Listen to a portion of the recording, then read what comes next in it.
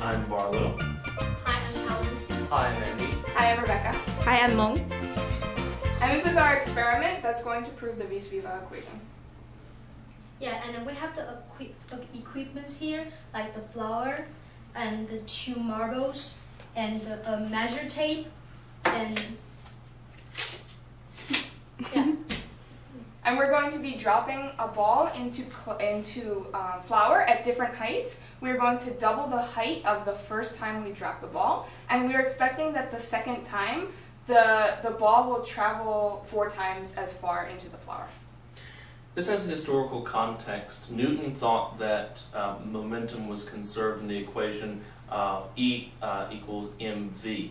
Leibniz disagreed and thought that there was a vis viva, or living force, to matter, and argued that instead the equation was E equals mv squared. One of Newton's followers, Wilhelm Schroefsund, tried to make an experiment with gray clay and balls, dropping them from distant heights. This was later taken up by Émilie du Chatelet, who argued for Leibniz.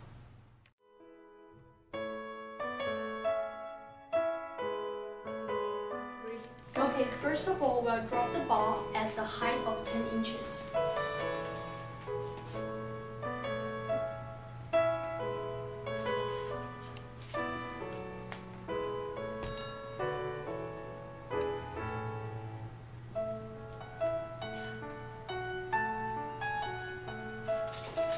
And secondly, we will drop the ball at a height of 20 inches.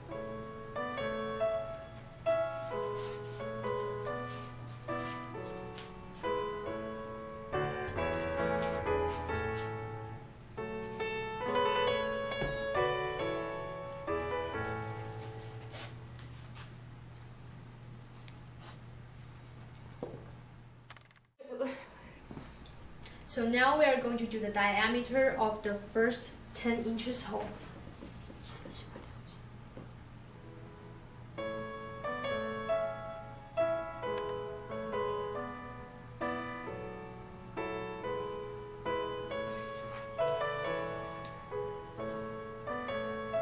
It's 1.75.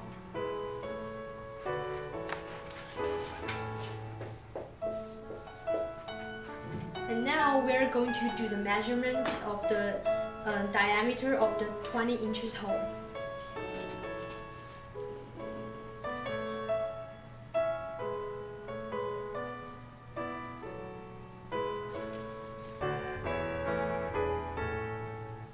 And it is 1.8.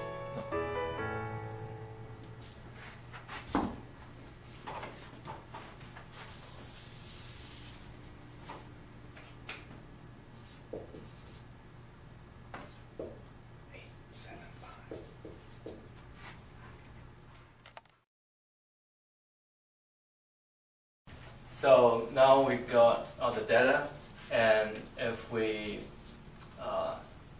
calculate the ratio of the depth of the 2 experiments, we can get 1.5, and we did this because we looked into the primary source, but it seems pretty imprecise, so we looked into the secondary source.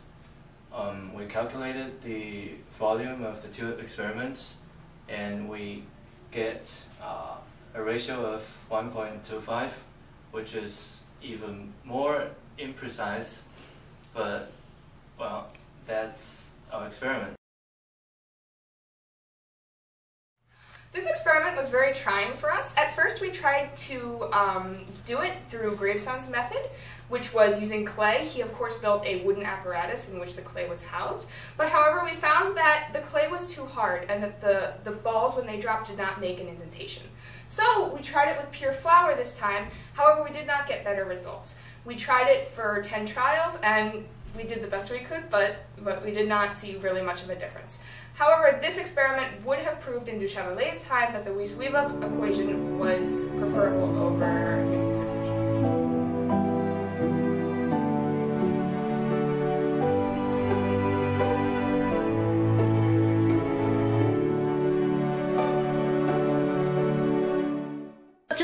whatever it would be we got on there. 0.88 if it were 1.75. But that one is 1.74, so it's probably the same measurement. I don't know if they did it this way in real life. I don't know if this might be like a hoax, or they did it from like different heights, or like just they made an apparatus, or I mean, you see in they did this whole thing, I don't know.